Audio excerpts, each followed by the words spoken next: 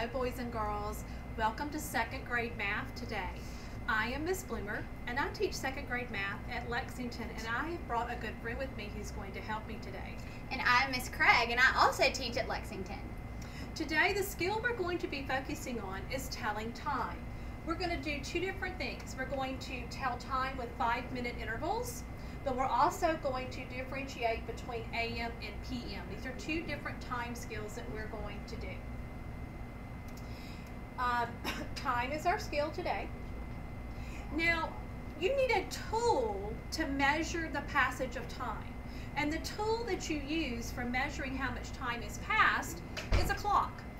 Now, clocks come in lots of different ways. There's two main clocks. One is called an analog clock, and one is called a digital clock. Now, on this side, you have some pictures of some analog clocks. Now, analog clocks can come big, like you put on the wall, and you notice they have numbers on them, and we're going to look at those numbers in just a minute. Or it could be taller than your mom and dad, called a grandfather clock. Or it can be tiny. The analog clock can be so tiny it'll fit on your wrist. It's called a watch. Or sometimes they're turned into pieces of artwork, like this wooden carved cuckoo clock, or this cut glass peacock analog clock. Now, these are all analog clocks. They're round and they have numbers going around them. Miss Craig is going to show you a second type of clock. So these types of clocks are clocks you're probably more familiar with, because one of them, this is a stove clock. You walk by a digital clock every time you go in your kitchen and look at your stove, because it says the time on it. Now, a digital clock just shows you which hour you're in first, and then it has the minutes that we have, but we'll go into that later. So you can have digital clocks in your kitchen, like on your stove. You can have digital clocks that wake you up, that you can see easily in the middle of the night. This could be an alarm clock that is a digital clock. A digital clock is what you look at when you click your phone and you look to see what time it is. And also, just like with our analog clock, they make digital clocks so tiny that they can even fit on your wrist, just like you see here. Okay, now let's talk about an analog clock first. Let's focus on that, because that's probably the one you're not the most familiar with. Now, on the clock, this part of the clock is called its face, the face of the clock. There is another body part to the clock, and we say that a clock has hands. Just like you have two hands, an analog clock has two hands.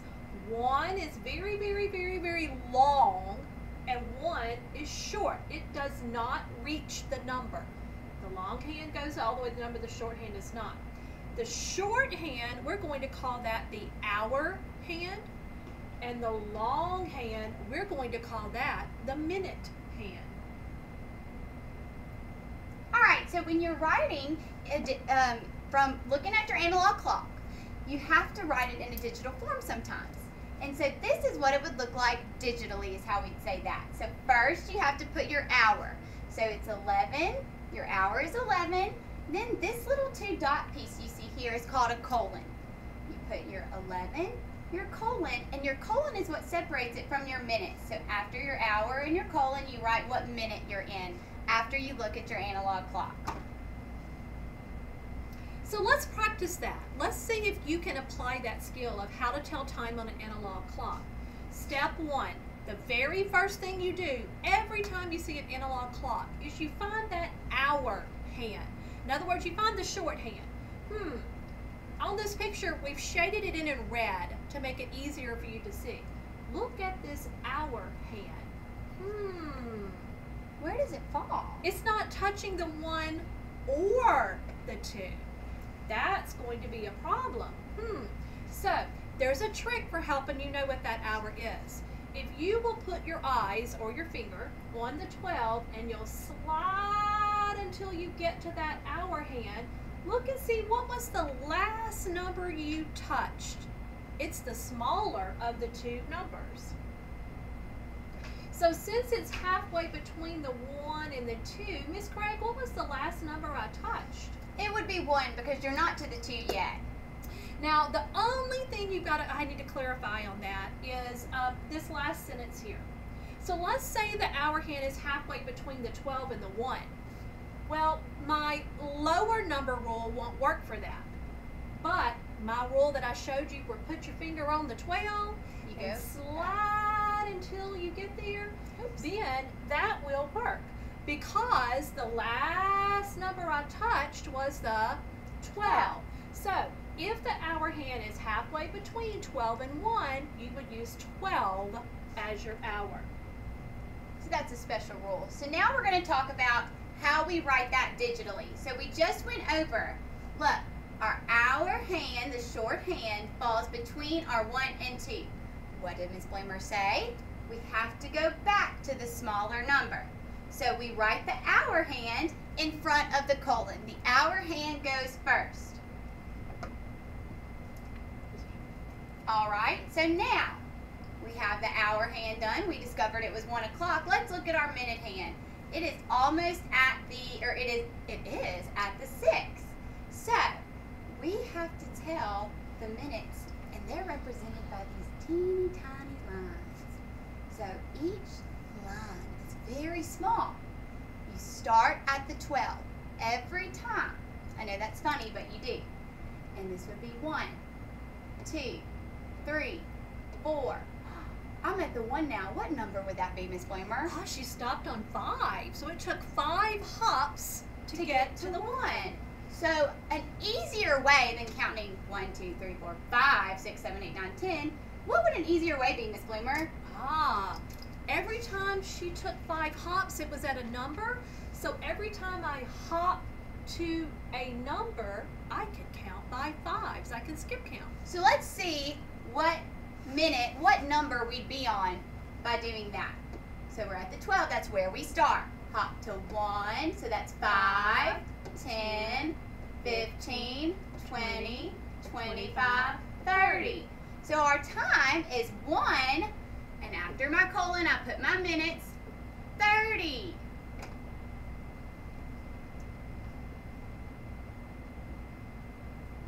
Okay, now, there are 60 minutes in 1 hour. That's something that you need to, that's another fact that you need to learn. It takes 60 minutes to go all the way around.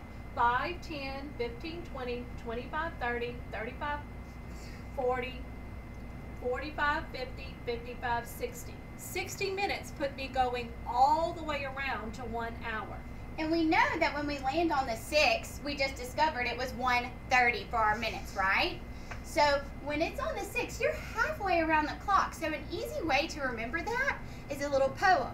Halfway through our land, 6 is where you'll find the minute hand. Okay, so this is another example of what Ms. Crack just showed you on how to compare an analog clock to a digital clock. This clock is measuring time of 1:30. And this clock is also showing you that the time is 1:30. Put in your 30 after the colon. Now, half hour. We knew that 60 minutes make 1 hour. So I think in my head, what if I cut that number in half? Half of 60 is 30. All the way around the clock was 60 minutes. Halfway around the clock, the part shaded in yellow, is only 30 minutes. We call that a half hour. When the minute hand goes halfway around the clock, that means that 30 minutes have gone past that hour. 30 minutes have passed in time. All right, so we're first looking at the hour hand, and if you notice here, it's between the 4 and the 5. So we always go back to the number it was at first. It was at the 4. It showed us that. So the hour hand's pointing between the 4 and the 5. So we write the 4 first, and it did that for us. All right, so next we have to look at the minute hand, and we see that it's at the 6. Well, what Ms. Bloomer just said, 6 means the 30 because there's 60 minutes an hour. It's halfway around the clock. This is showing you some different ways to say it. So here is our clock. That's an analog clock. And here is our digital clock. So you could say it's 4:30, just like the digital clock writes it. Or, since it's halfway around, you could say 4:30. time for you to practice one. We want you to look at this clock, and we want you to see if you can figure out what time this clock says. Remember to look at your hour hand first. Got it? Okay, now find your minute hand. Start the 12. Count by fives. Got it? Okay. If you said 10:30, then 2 thumbs up. High Good five. job. You did a great job. Because remember to find your hour hand first. Okay. We can also divide a clock into sections. We already did. We already divided it in half. We showed you yellow half. There's another way you can divide it. You can divide it into 4 pieces, into fourths, into 4 equal parts. And if you divide it into fourths, it would look like this. You would have a vertical line and a horizontal line, 4 equal parts. We refer to these pieces as quarters. We refer to it as quarters of the hour. And an easy way to think of that is, remember 4 quarters equals 1 whole dollar. 4 quarters of the clock equals 1 whole clock. But each quarter that you see on the clock represents 15 minutes, because remember we started the 12 and our 1, when we skip count and hop to the ones, it's by fives. So 5, 10, 15. Each quarter of the clock is 15 minutes. Okay, so let's talk about if the minute hand has moved 1 quarter. It has moved 15 minutes, 5, 10, 15. The minute hand is now pointing to the 3. It is pointing to the 3. When the minute hand is pointing at the 3, we call that quarter after the hour, because 1 quarter of time has passed after the hour. So remember that when the minute hand is pointing to the 3, we can also refer to that as quarter after. So a little rhyme is, when the minute hand is on the 3, a quarter past, it will be. All right, so as always, we look at our hour hand first. Well, this time, since we're only a quarter after, it's not totally between the 6 and the 7. It's closer to the 6, but Miss Bloomer's rule still applies. Whatever hour you pass first goes first. So we write our 6 first, and then let's see what time it is when it's on the 3. Remember, we started at the 0, 0 of the 12 o'clock, which is 0, and then we're hopping. So 5, 10, 15. So another way to say that is a quarter past 6, or simply 6:15. Very good. So this would be how it would look on an analog clock, 6:15, and this is how it would look on a digital clock, 6:15. Analog clock, digital, and another way that you could say it, if someone says to you, what time is it, and you look at your watch and it has this, you could answer them by saying a quarter after 6, because a quarter of the hour has passed. And these are just the same thing, different ways you can say it. Now It's it's your time for you. turn. It's your turn. So it's yours. Okay, so now it's your turn, boys and girls, to check yourself. Remember, your hour hand's the long one. Where is it pointing? How can we say that? The first, don't forget what we look at first. Look at your short hand, your hour hand.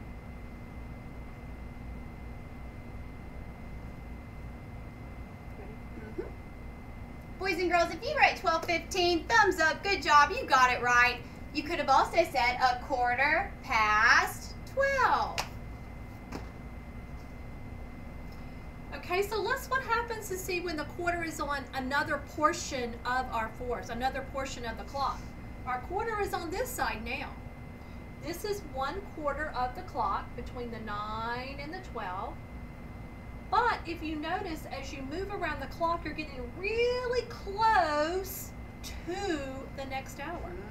So we don't call it quarter after, we call it quarter to. It's a quarter to the next hour. When the minute hand is pointing at the 9, That means it's a quarter to the next hour. All right, so again, first we look at our hour hand, and it is between the 4 and the 5, but it's almost touching the 5. Boys and girls, be super careful of that. Almost touching the 5, but not quite yet. It's still 4. And then we have our minute hand pointing at the 9.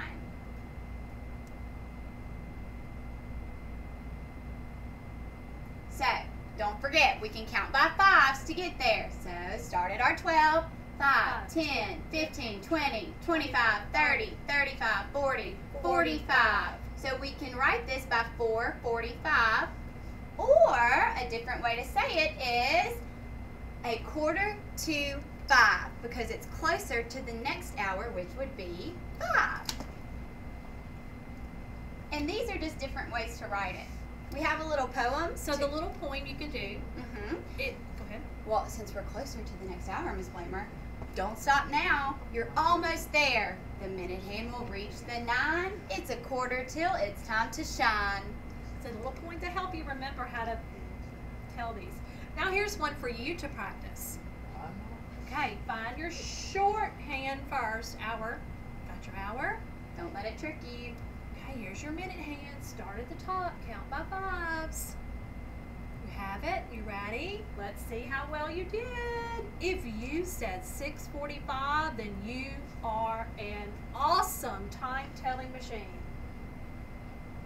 Now we're going to switch and we're going to talk about the other numbers that aren't quarter hours. So there are other numbers. We did the 3, the 6, the 9, but there's other numbers on this clock too. There's a 1, 2, 4, 5, 7, 8, 10, 11. Let's talk about what happens when the minute hand lands on the other numbers that aren't half past or quarter past or quarter till. Still, we go back to step 1, and our step 1 is to find your hour hand. My hour hand is pointing to the 8. First, look at the hour hand. It's pointing to the 8, so I'll write my 8 first. All right, so then next we look at our minute hand. Well, remember, we start at 12, and we hop and count by 5s. The minute hand's on the 1, so what time would this be? Do I just write 8:05? Oh, sounds good to me, Miss Craig. But you can't do that, boys and girls, my because in a goodness. clock for the minutes, you always have to have 2 numbers. So the way we would write it and the way you would say it, let's look and see what it would be. 8:05 is how we say it. When the minute hand's pointing to the 1, that means 5 minutes is past the hour, and you write it 8:05, not just 8:5. So other ways that you can say that, analog clock would look like this, 8:05. Digital would look like this, 8:05. Or you could say to someone, it's 5 minutes past 8. These are various ways that you can say the same time. Now, this is just showing you that how to count when you go all the way around, counting your minute hand by 5s. Count with us.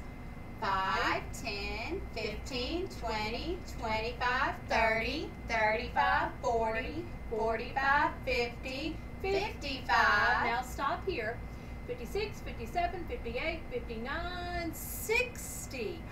Think back to what Miss Craig and I told you. 60 minutes makes 1 hour. So now you're at the next hour. So your minutes are 0, 0 o'clock. Now let's let you have a practice one. All right, check yourself, boys and girls. Find your minute hand first. Don't forget.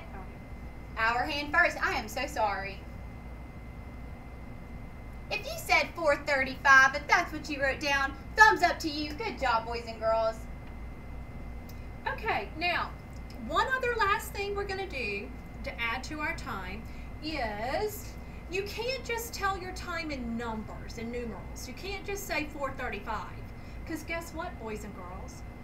There are 2 4:35s in a day. Miss Craig, did you know that there's 2 of them? Oh my goodness. So if you say 4:35, I don't know which one you're referring to. So there's an abbreviation, you need to add to the end. There's another way of differentiating between 4:35, and it's AM and PM. There are 24 hours in one day. Half of that time, 12 hours, we refer to as AM. Half of that time, 12 hours, we refer to as PM. So there is a 4:35 AM and there's a 4:35 PM. Let's look at that a little bit more closely. So AM is actually an abbreviation, and it stands for Latin antemeridium. That's what it stands for. And this is the time you're thinking of that's daytime hours. That's before midday. So think about this as being your entire day. This is your 24 hours. This is your 24 hours. Now, when you get to 12 hours of it is day, 12 hours of it is night. So let's look at just the AM part. Let's look at just the daytime time. This is our 12 hours of day. But my AM time starts at 12 midnight, the middle of the night, and click, click, click, click, time's going by, time's going by. AM ends when we get to 12 noon, the middle of our daytime. All the times that fall between 12 midnight and 12 noon, we're going to refer to as AM times. All right, and then for your nighttime hours you have for your 12 hours, we call those your PM hours, which stands for post-meridian, and that's after your midday. So here are your nighttime hours, and then when it's the middle of the night, you're right between your 12 hours of nighttime, your 12 hours of darkness, kind of. So our PM times start at 12 noon, and they go around the clock and stop when we get to 12 midnight. So let's practice that. We're going to do a couple of quick practice ones. Look at this picture. I'm going to tell you the time is 9 o'clock on the analog clock and the digital clock. But you have to decide, is it 9 o'clock AM or 9 o'clock PM? Use your picture clues. Oh, Miss Craig, what do you notice about that sky? Looks pretty dark to me. Yeah, and the lights are showing. So I'm thinking this is at night. And so, Miss Craig, if it's at night, would I pick AM or PM? You pick PM because that means it's the nighttime hours. Very good, boys and girls. So we're going to pick PM for this one. We're going to say that this is 9 o'clock PM. Let's do another practice one, Miss Craig. Oh my goodness, Miss Bloomer, my favorite meal. Oh, I see pancakes, eggs, bacon. And the time is 7 o'clock. So, Miss Bloomer, would we be eating a meal such as pancakes, eggs, and bacon at 7 o'clock AM or 7 o'clock PM? Miss Craig, I know that those are breakfast foods, and I eat those early in the morning when I first get up. So I bet that's morning. I'm going to say AM. And AM is right because AM is our morning hours, our daytime hours. Good job, Miss Bloomer. One last practice. This is Miss Bloomer's favorite thing to do is to go to the beach. This is my favorite place to be, is at the beach. And so it is 2 o'clock and we're going to pretend like we are all sitting together on the beach. So I'm thinking daytime hours, AM or PM. Now this is in the afternoon. This is the more challenging one because it's after 12 noon, remember? But it's still our daytime hours. So I'm going to have to go with PM. Yes, ma'am. Even though it's daytime, this one is 2 o'clock PM because the time falls in our 12 hours that fall between noon and midnight. Good job, boys and girls. Okay, now to close out, I'm going to offer you a little challenge that I'd like for you to do at home. I have two different challenges. One has to do with time. So make yourself a chart of the things that you do throughout the day. Keep you a little notepad and write down the things that you do. Wake up, eat breakfast, work on my distance learning at home, eat lunch, played outside, watch TV, ate supper, go to bed. Make a list of your daily schedule, but next to it, I want you to write what time you started that task or that event. keep up with the times of everything you do in a day. Another challenge I'm offering you is AM/PM challenge. Are you ready? Oh my goodness. This will include a little art in your activity. Draw and color a picture of one thing that you could do during the AM hours. Draw and color a picture of something you could do during the PM hours. And then display your art. Share it with your family. Maybe get your families to participate in this. Boys and girls, you have done a super great job today telling time on a clock, and this is a very important skill because when you grow up and you're going to have events and things that you need to attend, and if you don't know how to read a clock, you're going to be late for your events and your things. So I hope that you will go and practice telling a time, maybe get a little watch to help you. And Miss Craig and I sure have enjoyed spending our time with you today, and we are very impressed with how well you did. Yes, ma'am. Well, that's all for today, boys and girls. I hope you learned a lot about time, and I hope that you practice it and take Miss Bloomer's challenge up. It would be a lot of fun.